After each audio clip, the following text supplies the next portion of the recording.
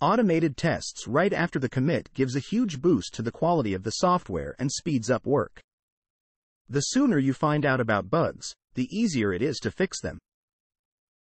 Configuring Bitbucket is easy, and you don't need separate CI servers. The tests are run in the cloud. In this video, you will learn how to configure pipelines that execute the tests. Bitbucket is a Git-based source code repository hosting service owned by Atlassian. Let's go to bitbucket.org to create a code repository for our sample code. Create a new repository. This is where we will push our test scripts. I have already created a project Bitbucket1 for previous repositories. The name of the repository will be Cypress-test. I make the repository public because I only put sample code there.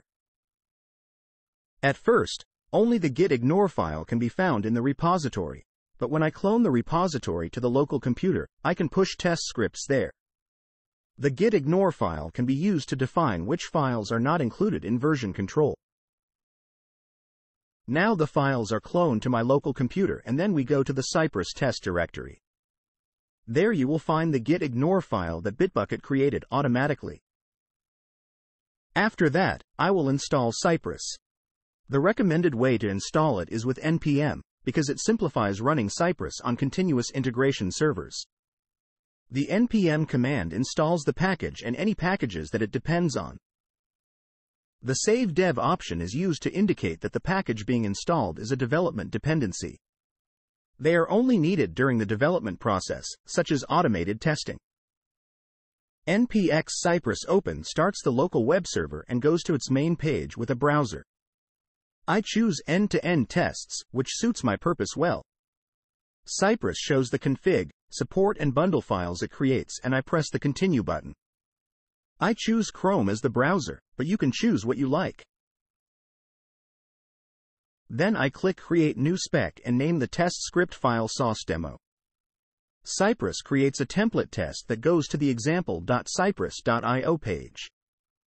I run the spec so we know the environment works.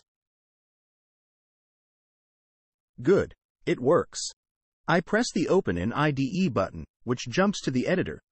I usually create example tests using a code generator, but unfortunately Cypress currently doesn't have any decent code generator to create web test steps and assertions, so I write the test script manually. However, the code I'm writing is very simple, so I'm sure you'll understand what it does. The test script goes to the SauceDemo webpage, enters the username and password, clicks the login button, and finally checks that the next page contains the text, products, from the web element whose class is title. I'll try to run the test and see if it works. I put headed as an argument of the command so that we can see how the test progresses in the browser window. On the CI server, tests should not be run headed, but headless, which is the default setting. Run finished and all specs passed, so we are ready to push the files to Bitbucket. I see what new files we have created by typing git status. Configuration file, test and package files. Git add marks the files to be added to the next commit, and after that git status shows the files as green. Then git commit and I write first version as a comment. Finally, git push transfers the commit to the remote server and we can jump to Bitbucket's webpage to see the first version. I click the reload page button so that we can see the latest changes to version control. Looks good. Then I go to the pipelines view where I can create a new pipeline to run the test automatically. I choose build and test a Node.js code because we use the Node package manager when we install our development environment. Bitbucket will generate me a bitbucket-pipelines.yml file that we can start with. The configuration of how the pipeline is run is written to this file. There you can find, for example, build environment image, run steps and commands. First, I change the build environment from the default image to the Cypress included image, which is an image created by Cypress found in Docker Hub. It suits our use well because it contains all operating system dependencies, Cypress, and browsers installed globally. I'll clean up unnecessary things a bit. For example, we don't need parallel run or code linting. This is where we write the installation and run commands. npm CI stands for Clean Install and is good to use in continuous integration environments. It does not install packages from the node module's cache, but uses the package lock.json file. Then the npx Cypress run command, to which I add Mocha Awesome Reporter as an argument. It creates nice-looking HTML reports from the test run. Writing pipelines configurations is easy and we can already try the first run. As soon as I clicked commit, Bitbucket Cloud started running commands that I configured in the pipeline. Let's go see how the run progresses. Build and test queued and it soon changed to pulling images stage. This may take some time while Bitbucket Cloud fetches the Cypress included image. I'll speed up the video a bit so we don't have to wait for it. It took 2 minutes and now the image is pulled and the test can proceed. Error loading the reporter. This is what it looks like when a Bitbucket pipeline run fails. At the same time, I get a notification in my email that the run failed. I have to add that Mocha Awesome Reporter is installed before the test run. I can change the pipeline by editing the Bitbucket pipelines.yml file, and it can also be done on Bitbucket's web pages, without having to push from my local machine. The benefit of editing the .yml file on Bitbucket's web pages is that Bitbucket constantly checks that you don't make mistakes when writing the lines of the YML file. npm install Mocha Awesome and then a new commit.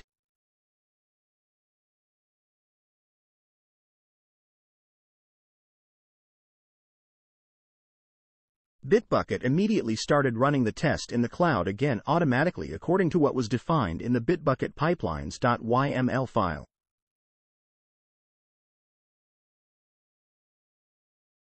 Now we didn't have to wait for the pulling image stage.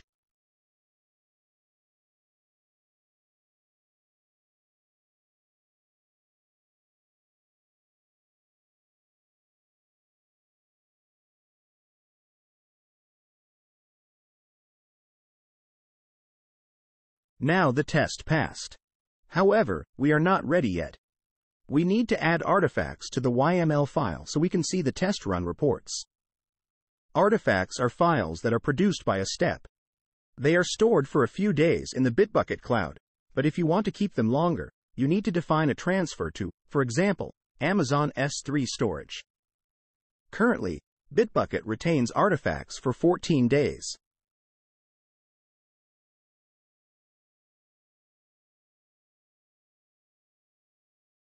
Mocha Awesome reports are created by default in the Mocha Awesome report directory. The Cypress screenshots directory is also added, because screenshots of the test run are created there if the test fails. 2 asterisks means that the artifact also stores subdirectories.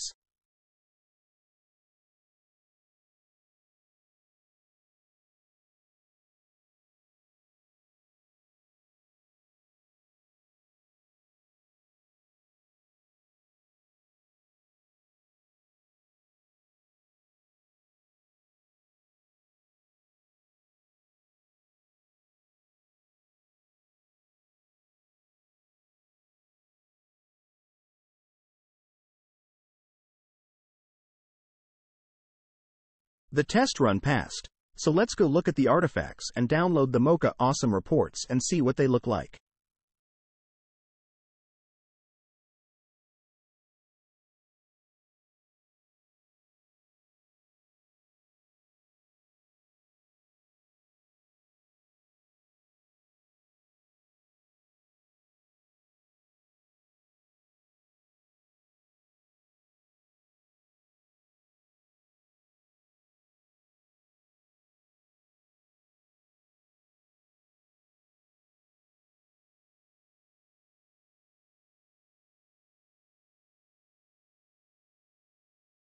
So that we can be sure that the test really went to the sauce demo site and checked that the login works, I changed the test so that the assertion fails. Then we see that the test really works and we see what the failed assertion looks like in the test report.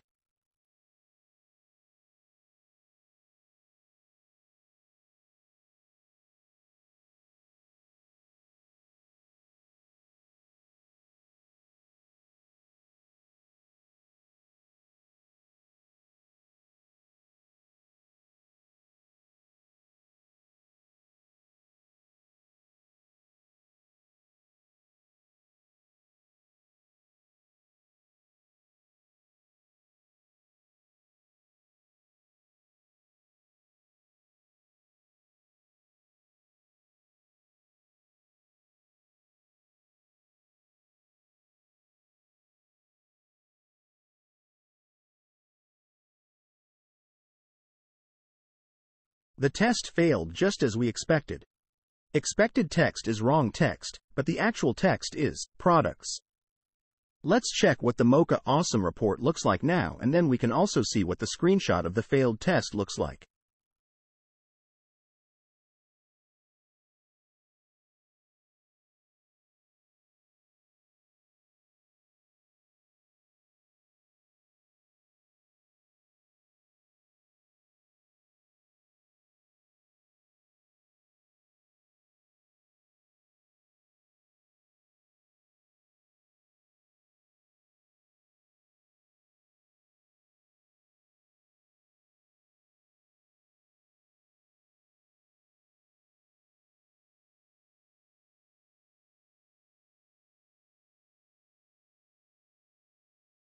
Assert expected span title to have text, wrong text, but the text was products. If you want to add more browsers to the testing, you need to define a separate test run for all browsers in the Bitbucket pipelines.yml file.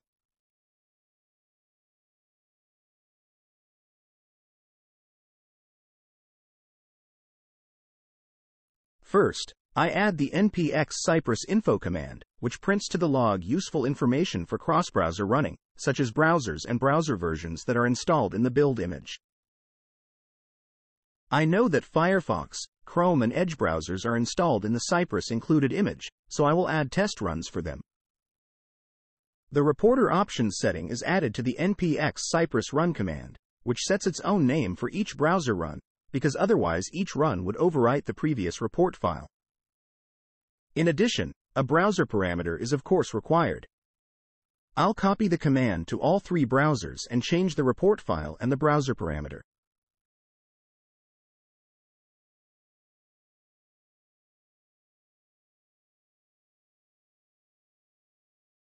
Now we are ready to try the pipeline run. Commit, and then as a comment for this version I write added cross-browser support.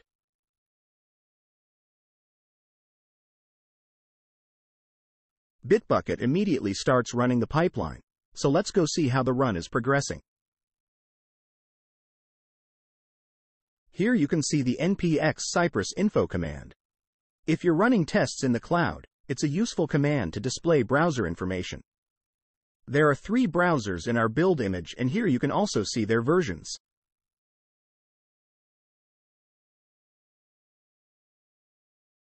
The test run passed. Next, let's take a look at the artifacts, where you should find a test report for all 3 browsers. The reports are in separate files, but I can also show a script that can be used to merge them into one report.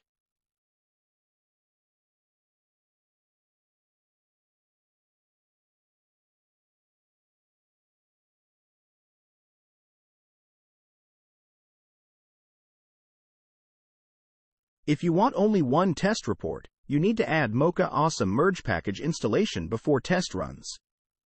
After the test runs, you need to merge the .json files into one file with the npx Mocha Awesome merge command. Finally, you run the npx marge command, which turns the JSON file into an HTML report. Marge is not a typo. The command name is really marge. In this chapter, we'll learn how to integrate Selenium tests to the Bitbucket pipelines. This means that whenever you upload new changes to Bitbucket's version control system, the pipeline will run the tests you've set up to ensure there are no bugs in the new code. Before we set up the Bitbucket pipeline, we need to create a test that will be used in the pipeline. If you're already familiar with Selenium, you can skip the test creation part or any other sections you're confident about. I've designed the video to be easy to follow, so even if you're new to Selenium, you'll be able to understand how the integration works. You can easily navigate through different sections of the tutorial using the progress bar in the video. We will use Sauce Labs test site, Sauce Demo, as a test target. We create an automated test that logs into the Sauce Demo site. On the product page, we search for the text, products, and we make an assertion that ensures that the login was successful.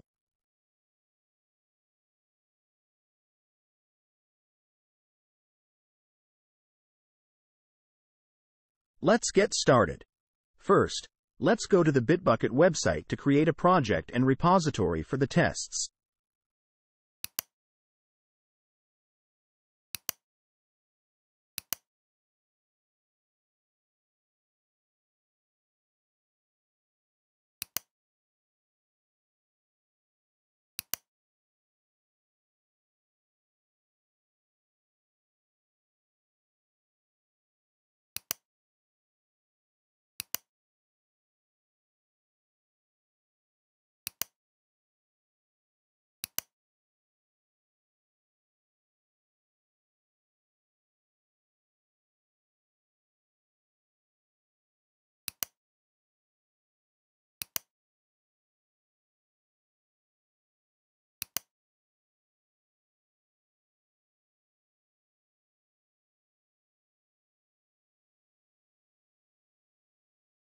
Our repository is ready. Now let's clone it to the local computer so that we can test and edit it locally.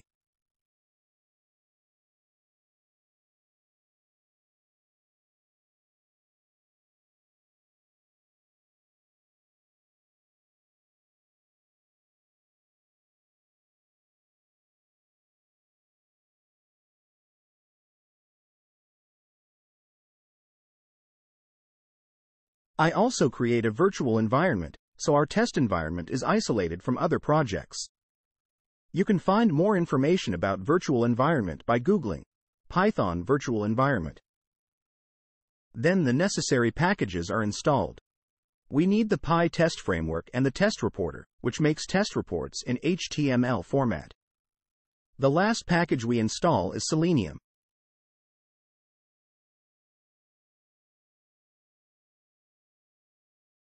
The easiest way to create the first test with any testing framework is to first create it with an automatic code generator and then modify the test script to fit the test case. I will show you how to record a test with Selenium IDE, which is a Chrome extension that can be found in the Chrome Web Store.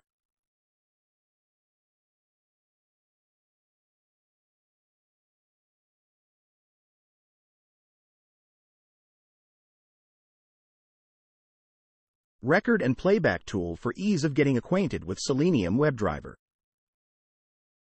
If you use Firefox, you can find the Selenium add-on by searching for it in Firefox browser add-ons. Let's start recording the test. First, click on the Selenium extension. It opens a new window where your test is created when you do something in the left browser window. Click Record a new test in a new project. Enter the name of the project and then the base URL of the test object.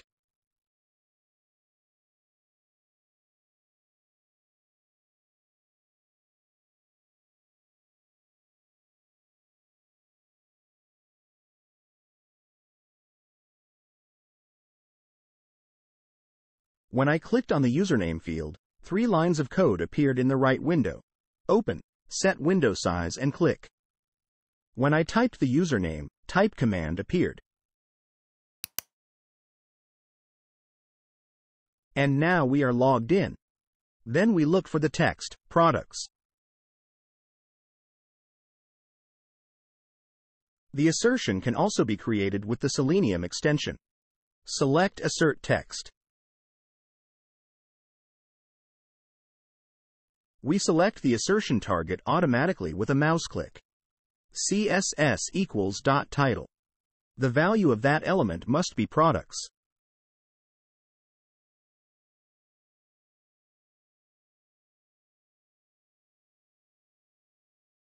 Now the test is finished and we can stop the recording.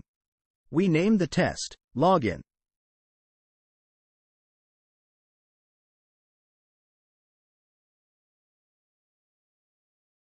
Then we can export the test as Python code.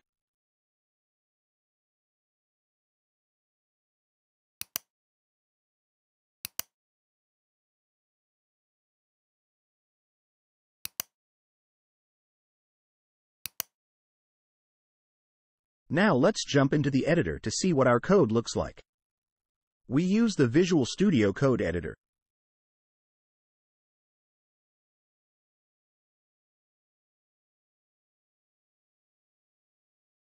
The code looks good. Let's try to run the test.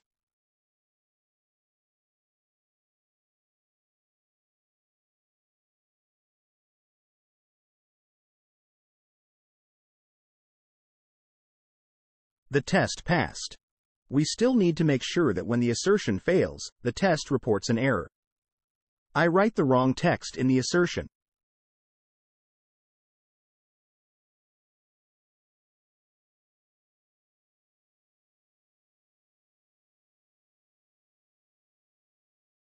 It worked as we expected. We need to make one more change to the code before we can push it to version control. The WebDriver must be set to point to a remote address. This is because it is easiest to configure Bitbucket pipelines so that Selenium is run in a standalone image. You'll see that when we configure the pipeline.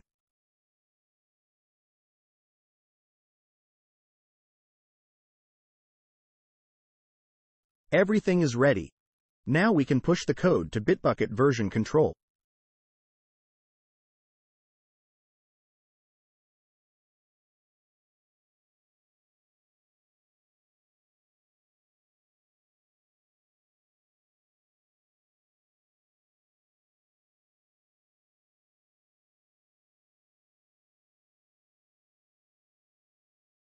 Let's jump to Bitbucket's web pages. Here's the test we created.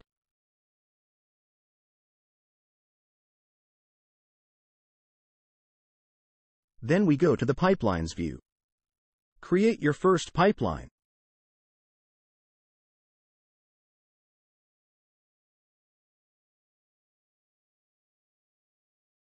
I choose Build and Test Python, and we get a good template to start with. I need to remove some extra lines and add the steps we need. We don't need parallel running, and we don't need requirements installation.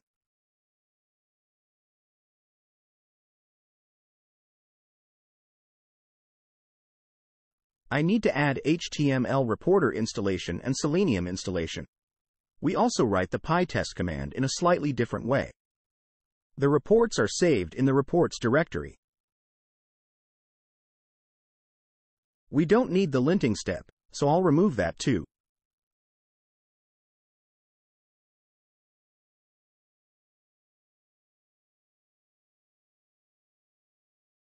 Then we need a service where the Selenium image is run. The name of the service will be Chrome.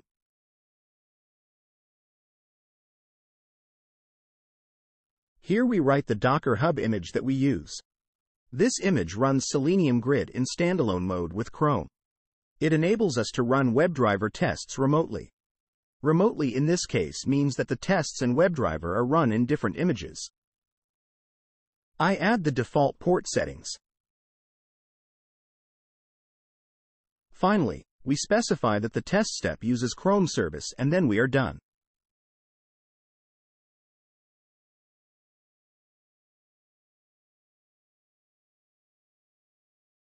Apparently Bitbucket doesn't accept the port settings, so I'll remove them and we'll run the test without them.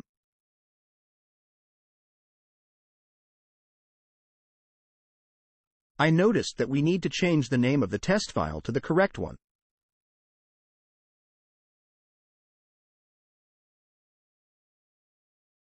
I click Commit, and then the pipeline starts running the pipeline.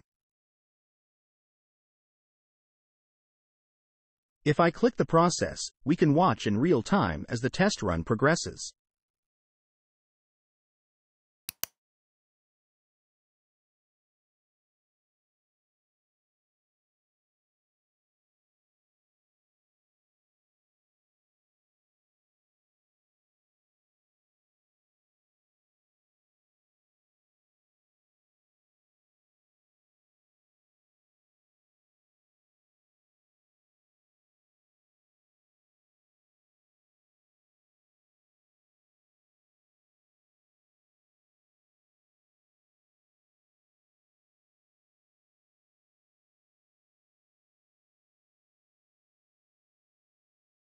The test passed.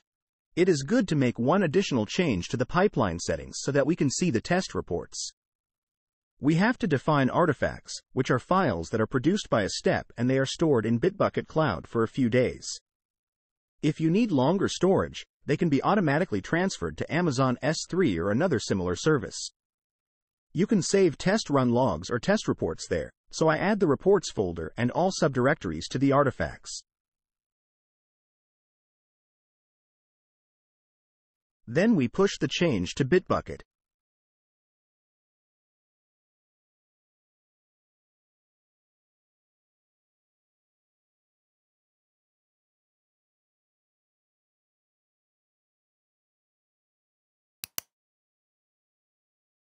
Note that when we pushed the change to Bitbucket, it automatically started running pipeline again.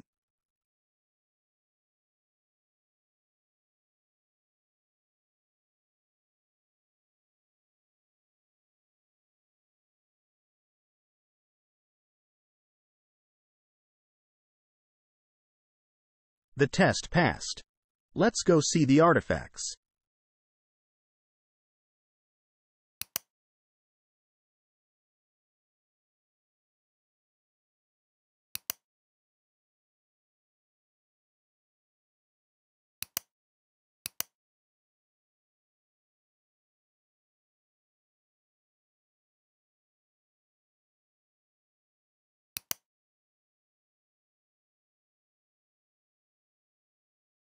Next, let's try so that the assertion fails.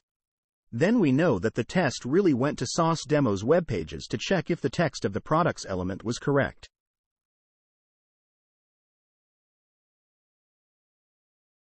Then we push the change to Bitbucket again and pipelines automatically starts running the test again.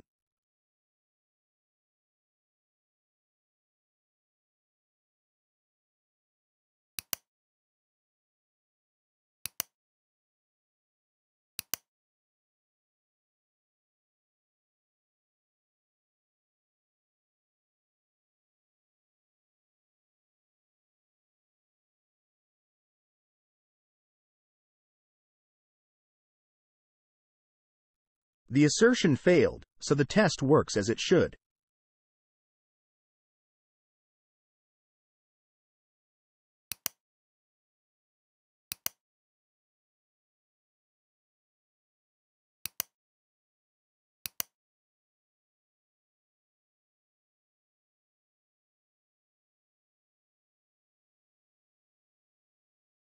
If you want to run your test on more browsers, you need to define more services that contain the specific browser's image.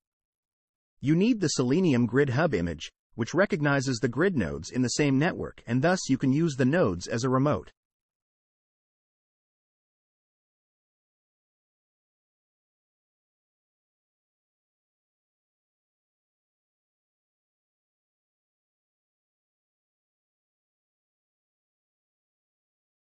In this chapter, we went through how to integrate tests into Bitbucket, and I leave it up to you to think about how to further develop your test environment to support cross-browser testing.